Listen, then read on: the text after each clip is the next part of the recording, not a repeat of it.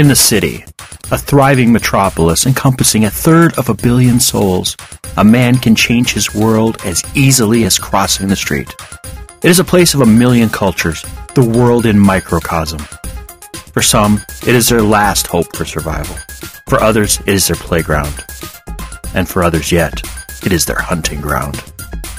Isaac Sarason is a talented hacker, a doctor of applied network theory, trusted employee of British Telecom-Sprint.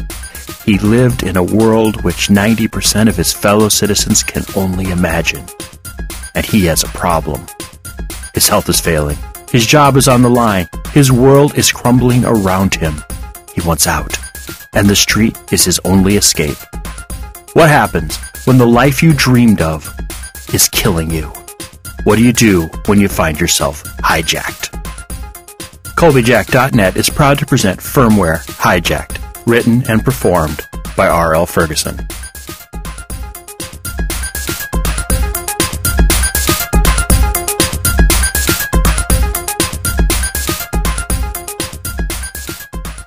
Firmware by R.L. Ferguson. Part 1. Hijacked. Episode 1. "Have you heard about the Star X line?" Frankie asked me as I slid into the booth across from him. We were in Fritz's Italian on Clancy, in Park Terrace, the place made up to look like a Mussolini-era ristorante.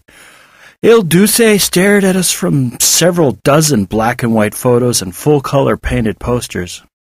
I can't read a lick of Italian, though the pasta is to die for. "Heard of the Star Line? Heard they're numbered from 1 starting in the Burrows through 40 at North Lake. Write Star 17 every day. Never heard of the Star X," I answered. The waiter took my order, baked manicotti and a bottle of Tuscany Rosso. My head throbbed, a frontal headache. Been getting worse lately. Frankie noticed me rubbing my temples. "You still getting those headaches? Migraines? Stress?" "Don't know," I answered. "Been to a dozen specialists and none of a clue. All I know is the Maxalt Reglan doesn't work. It's like there's a fire behind my eyes and it just won't quit. Saw this quack in Port Dickinson last week. Claimed my implants caused it. Did you call him a Luddite bastard and storm out of there?" The wine arrived. Frankie poured. "Those Luddites are as bad as those freaks who thought wireless signals were burning out our brains. Spiegel Reuters ran a piece just the other day on the bad science being perpetrated by Luddite scientists. They said it was just like when scientists tried to blame autism on vaccines." I'd heard this all before.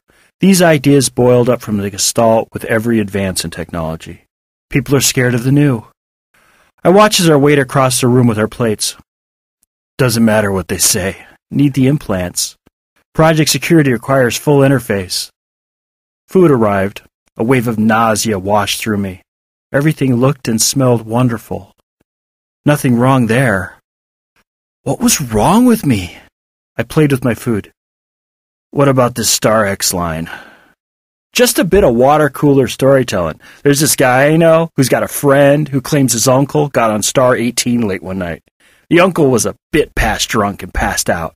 When he woke, the speaker was blaring about last stop, everybody off. He wobbled off the train, figuring it was his stop, as he lived a block from the end of 18. He remembers glancing back at the train, 'cause the stop didn't look right. Very posh. No buskers he knew. Even the adverts were different. Adverts for Virgin Orbital Vacations, private car services, the new BMW Boeing 186. There were fracking adverts for $1,000,000 flying cars. I shit you not. Frankie took a bit telling this, between mouthfuls of ravioli. So this guy, no one really knows, gets off at a strange station. So what? I ate slowly. The nausea subsided slightly with each bite. Frankie got excited. The sign on the train said Star X. The station was the North Lake Terminal, right down by the lake beneath the Gold Coast. Last stop for Star 40, the poshest property in the city, and somehow he got there from a Star 18 stop.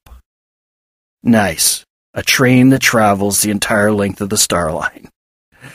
Hate to get stuck on that one. Must have taken him, 6 hours to get there?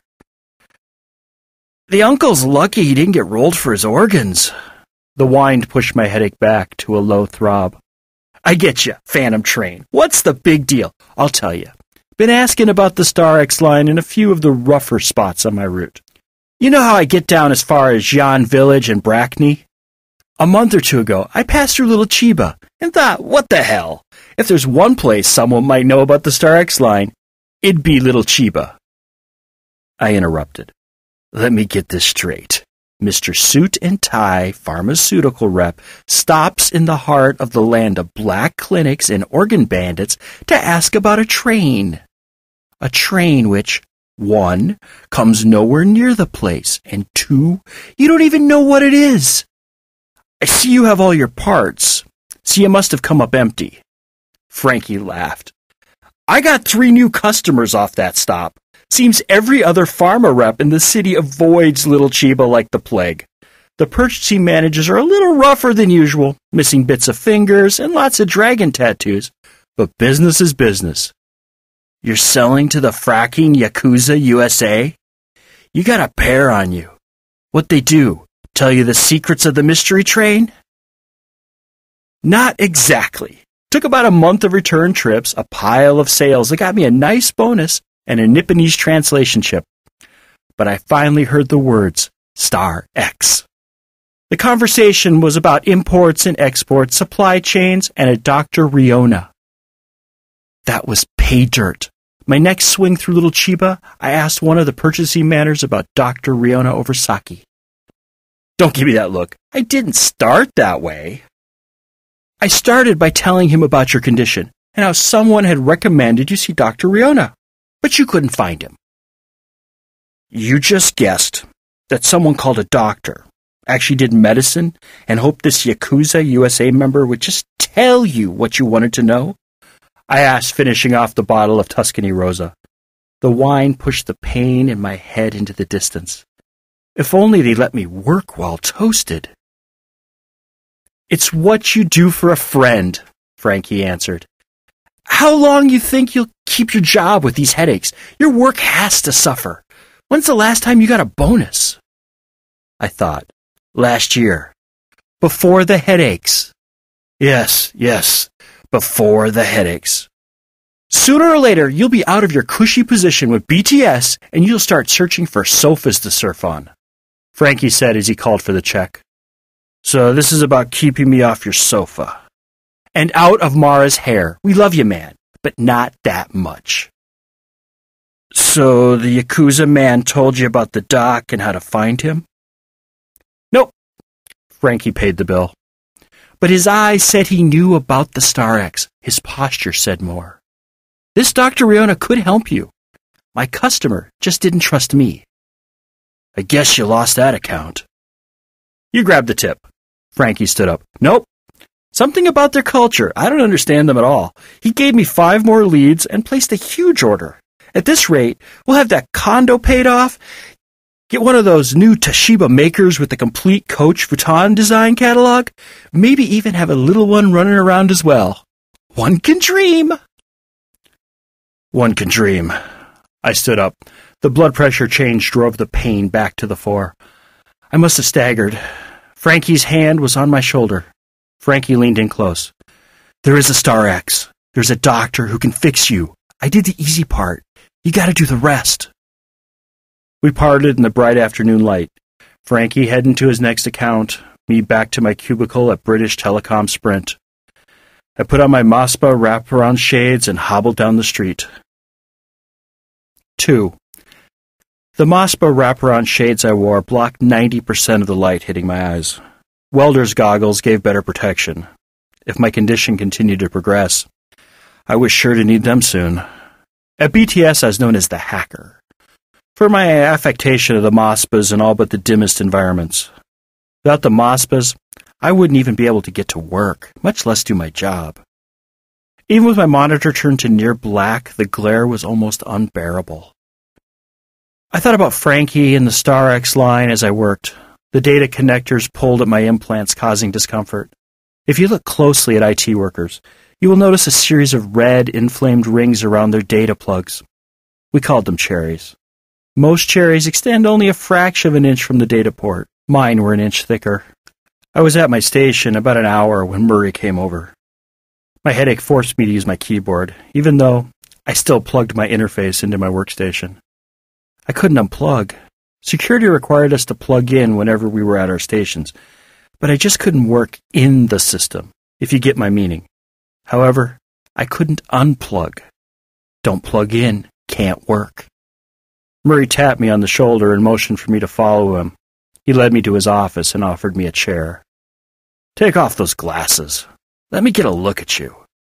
Murray closed the door behind me before moving behind his boat of a desk with monitors and family photos dotting it like sails.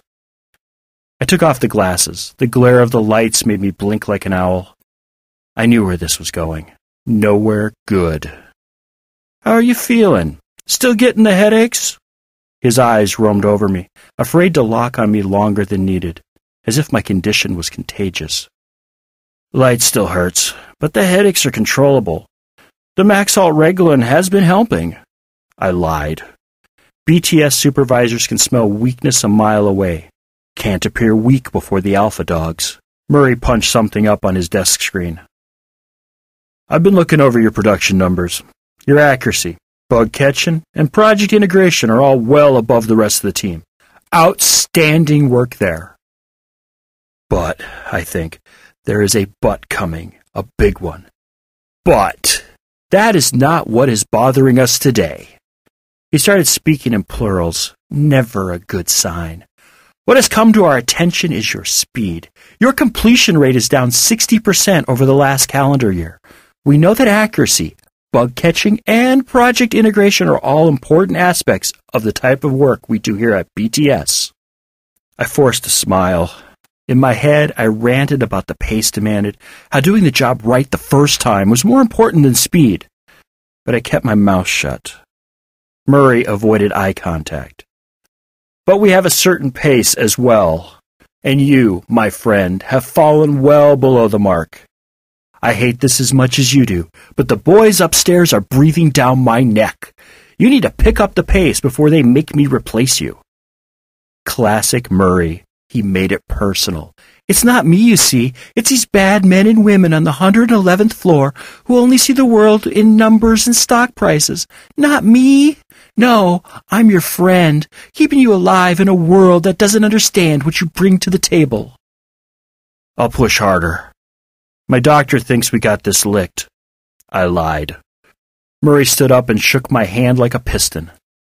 "I know you'll come through. We'll show those spreadsheet maggots what code monkeys can do. Just get well. I need you out there pushing the envelope for me." I thanked him for his time and returned to my cubicle. The eyes of my coworkers tracked me. I swear I heard someone whisper, "Dead man walking." I logged in and struggled through the rest of the afternoon.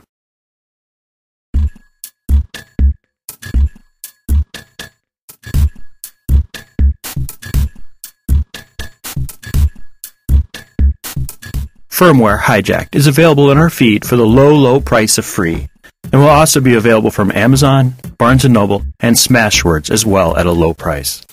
The feed copy is being released under the same attribution non-commercial share-alike license as the podcast.